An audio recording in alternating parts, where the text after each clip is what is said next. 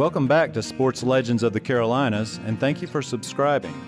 I'm your host, Scott Fowler, and on this podcast, we speak with some of my favorite sports icons from the region I've covered for almost 30 years. Jay Monahan said, "You are going to be President's Cup captain, and you're going to do it in Charlotte." For this episode of Sports Legends of the Carolinas, I'm thrilled to have golfer Davis Love III. A major champion and a 21-time winner on the PGA Tour, Love was inducted into the World Golf Hall of Fame in 2017. This time, perfect balance. Great golf shot. Davis. I said to all of them, I just got off the phone with the commissioners, and down the road that might mean that you don't ever get to play in the PGA Tour again. You are either going to be suspended or banned for life. Do you understand this decision that you're making? Thanks again for supporting this work. Here's the rest of our conversation. The President's Cup is one of the PGA Tour's real tentpole events. I mean, an enormous deal for Charlotte, of course, this year, but wherever it's played. But this year, it's amid the backdrop of some serious turmoil in the world of golf. So let's start with how LIV Golf, in your opinion, that shadow will affect this President's Cup. Well, first of all, it knocks out a bunch of players to play. So that's disappointing. But the President's Cup is just one tournament on the PGA Tour that these guys are taking a chance on never getting to play again. So that's both heart-wrenching, disappointing, and sometimes infuriating that we're having to deal with this. That the story of going into the FedEx Cup playoffs and during the FedEx Cup playoffs was who's here and who's not here. There was a court case before they could go play. That's just very sad for the game. For Trevor Immelman's team, it's a lot bigger losses for him. Obviously, he took a big hit from top to bottom. We lost potential players. Dustin was way down the list. Taylor Gooch was ninth when the LIV Tour started playing. So he had a chance to make the team. But what I keep saying, our first 12 is really good, and our second 12 is really good. Yeah. They're just different names. And then our third 12 is really good. And if we have to go past that, we still have really good players. Trevor's problem is his first 12 was really good, and his second 12 was maybe not quite as good, and his third 12, he starts to fall off. So that's always been their problem in the international team. We always had the depth, and if we got going really well, it was hard to beat our top 12. The last two President's Cups, they have played much better. They've become a lot more organized. You know, they really had us on the ropes in Australia in 2019. Seems like the farther away game we get, the better they do. Australia twice and South Africa have been their best. So we have the home field advantage in Charlotte for sure. But Trevor and I both have come to the realization that this President's Cup is going to mean something a little bit more. It means that we're going to have 24 guys there that really do want to be on the PGA Tour, and they really do want to play for their country. And Mackenzie Hughes won our RSM Classic. He's a really good player that we know he's a great player, but maybe the rest of the world doesn't know he's a great player. They're going to have, and it happens a lot in the Ryder Cups, is that some player you really don't know comes in and he's fired up and he gets on a roll, and next thing you know, he's beating the top players in the U.S. So I expect that we're going to have a match on our hands of guys that are proud, guys that are excited to be on Trevor's team. We have the same on our team. We have, we don't look like we have much hole in our lineup, but you certainly miss our hero. Dustin Johnson was kind of a leader of the team. We'll miss him in the team room on the golf course. You know, Colin Morikawa had a really good partner, but it only lasted 1 year. So now we're gonna have to reboot for Colin. But once we start Thursday, that'll hopefully all fade into the background, and it'll be great matches. And that's what we're going to have to focus our team on is, hey, the buildup and the noise, as Belichick says, we're just going to have to ignore the noise until we go tee off. Right. Once Thursday begins, it'll probably be about the golf. But you're right. I think the lead up a lot of it is going to be about LIV Golf. I listened to one interview that you did, and you mentioned that you had a discussion with Dustin Johnson, among others, and he was pretty forthright as to why he left, right? Am I characterizing that correct? Before London, I talked to Dustin. He's number one guy on my list. And then Taylor Gooch second, because he was ninth in points, and a local resident at Sea Island, Hudson Swafford. Like, do you guys understand the ramifications of this? And they know who I am as a person. They know where my heart is, and that I'm not against them as people, as human beings.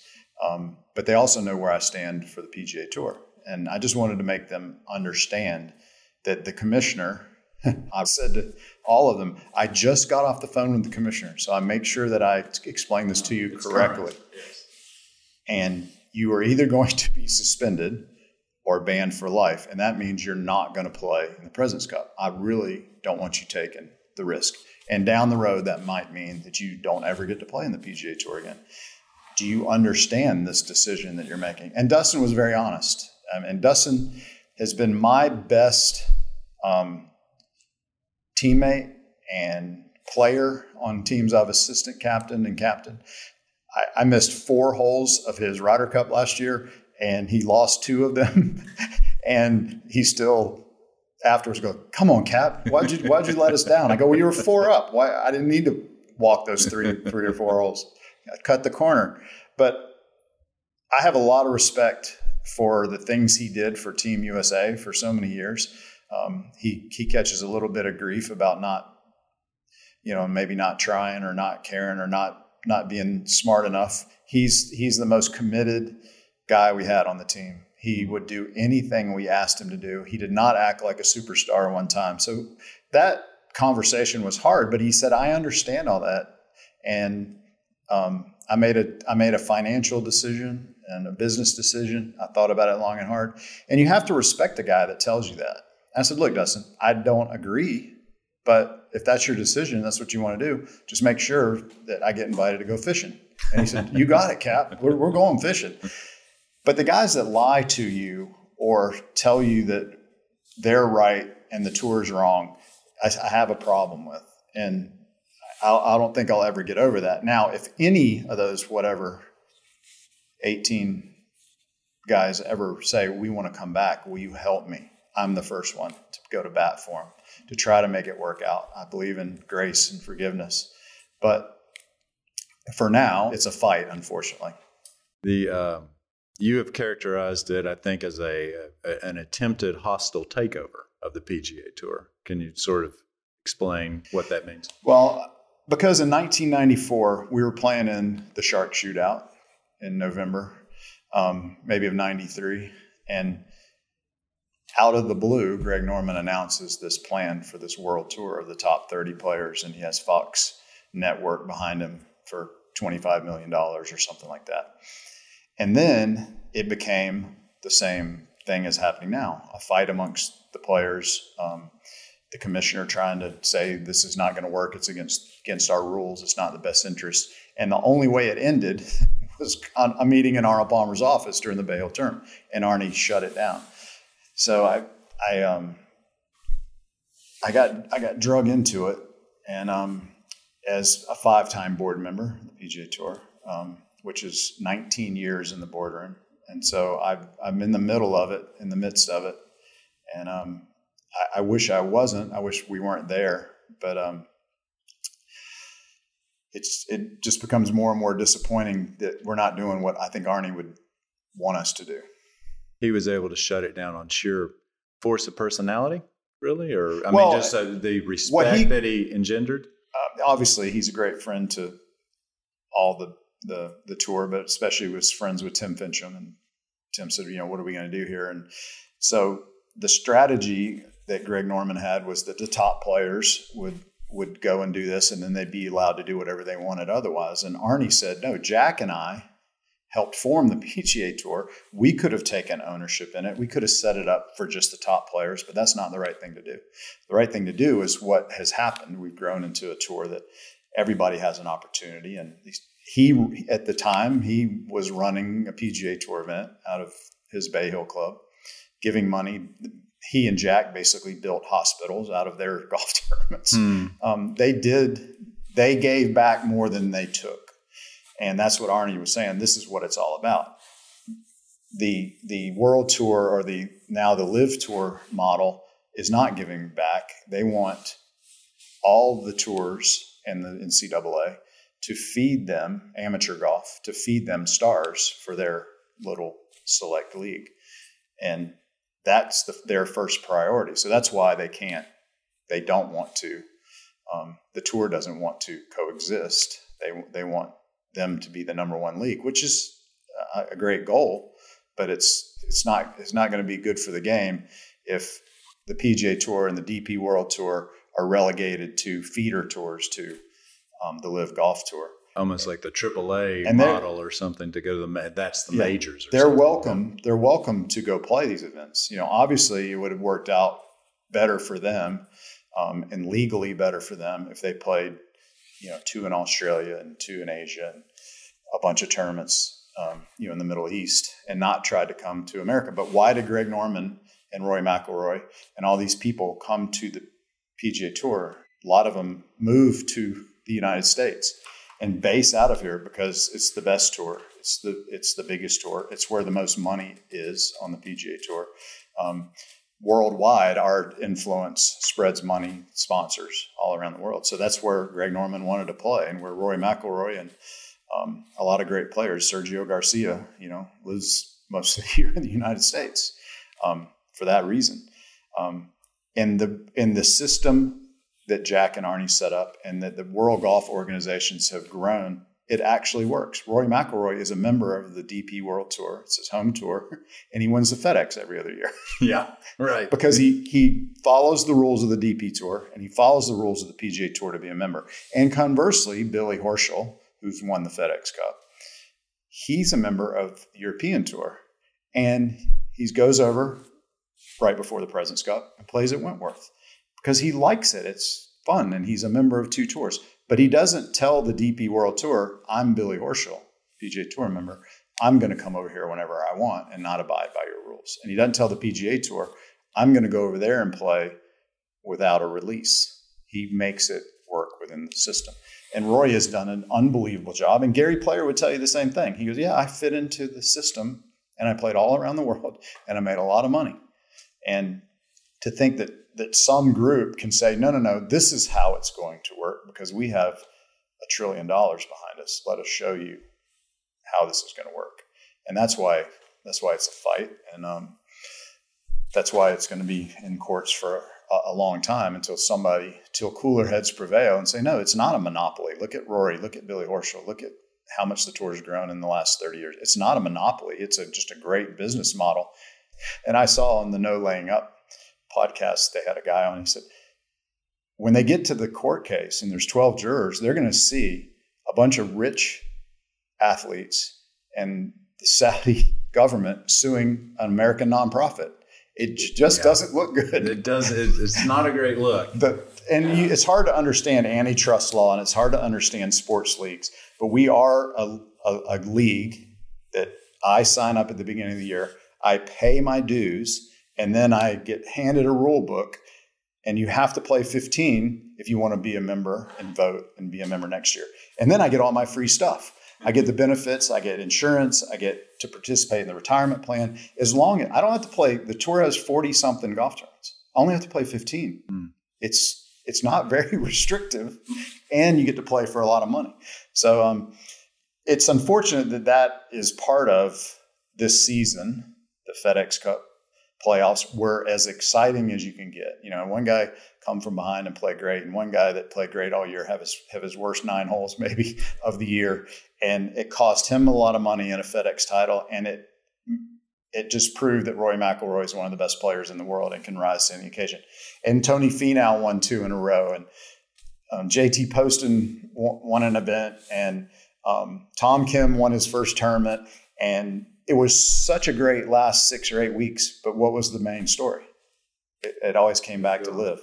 And so hopefully Trevor and I can somehow get this team in a little room and in a box and get them ready to play, because the fans in Charlotte aren't wanting to talk about LIV golf. They're going to want to see a good battle on the Green Mile. Does it bother you more where the money's coming from, that this is blood money basically from the Saudi government, or does it bother you more that it's basically a threat to sort of the PGA Tour way of life? Well, the threat, and again, we've seen this before. It wasn't as much money, but the threat is the big problem. And Trevor Ullman explained it to me very well. He said the rest of the world really doesn't have as much a problem with the Saudis as the United States does, and I guess for good reason.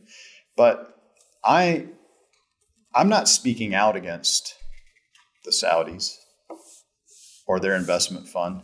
I'm speaking out against an organization, a golf organization that's trying to tear down the PGA Tour tradition and the honored traditions of the game of golf.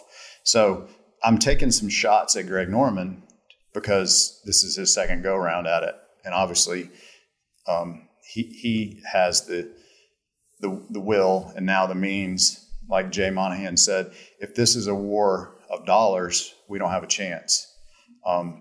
But if it's history and legacy and tradition and the right values, then we should lead. I keep saying, if Elon Musk decided he wanted to do it, or Amazon decided they wanted to do it, it would be the same threat. Yes. They have a pile of money behind them, and they could try this same thing as well. But what does that do to John Deere Classics and the RBC Canadian Open and the FedEx Cup if we can't produce the best players? Our business will go downhill. We had some advisors come in and say, you guys got to be thinking 5 and 10 years down the road on this. There's no telling what the PGA Tour could look like. One, because of our product, and two, because of their threat. So it is good. Quickly, the threat back in 1994 of the World Tour was that the players wanted something different, and we answered the players, gave them something different. We got the World Golf Championships out of it. We got some smaller fields like at Bay Hill or at Tiger's tournament, Jack Nicklaus's tournament. Over the years, because of trying to make changes that supported the front of the bus more, Jack Nicklaus, Arnold Palmer, Tiger's tournament have a 3-year exemption versus a 2-year exemption. We elevated events that the top players always play in to give them more status, more money, more FedEx points.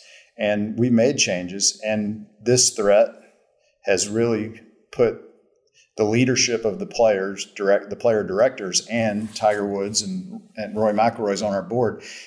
It's given them more of a voice. Say, hey, maybe if we need to change for TV, we need to change for our sponsors, and we need to change to fight off this threat.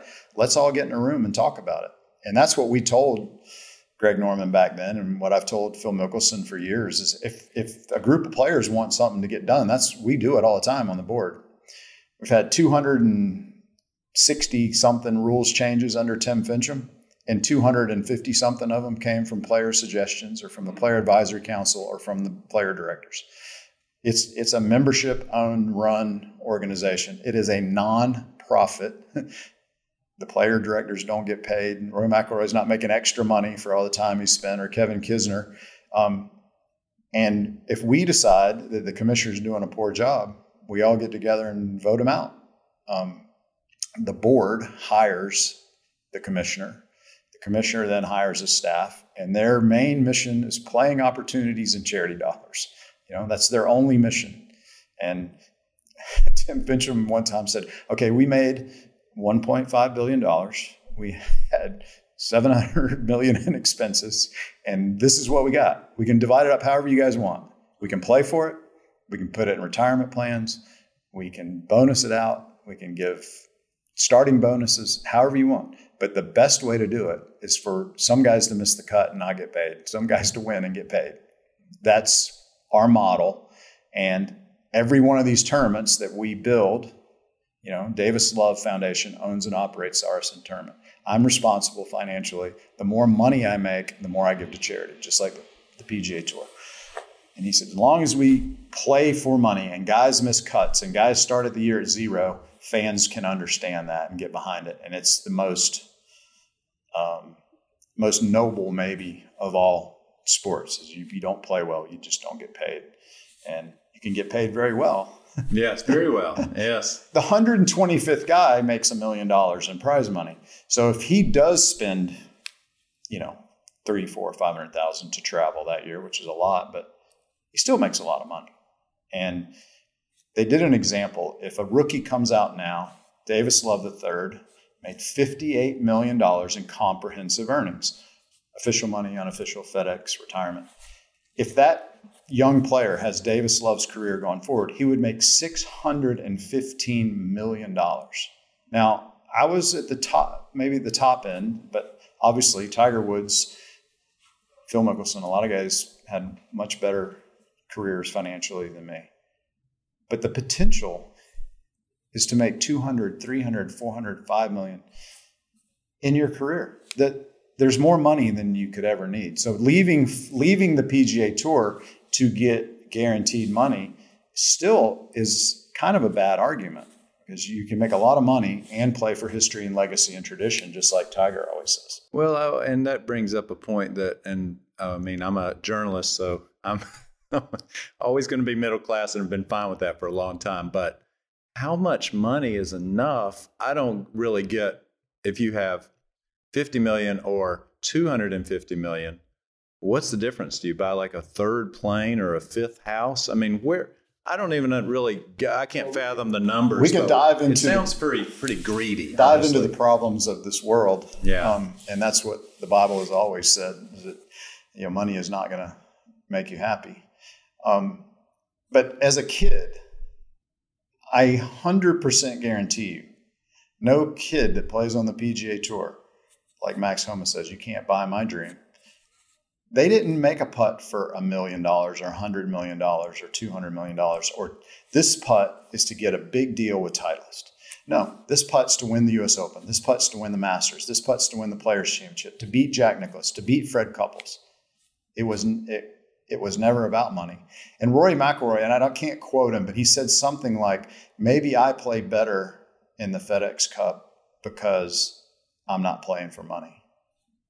And as the guys, Tiger Woods wasn't playing for money. He had a checklist of goals, and one of them was to beat Davis Love III right out of the gate, and he beat me in a playoff to get his first win. And one of them was to run down Fred Couples, and one of them was to eclipse Greg Norman, and one of them was to eclipse Jack Nicklaus. He didn't come out here saying, I'm going to pile up the cash. Yeah. That's just an added benefit. Yeah. Sure.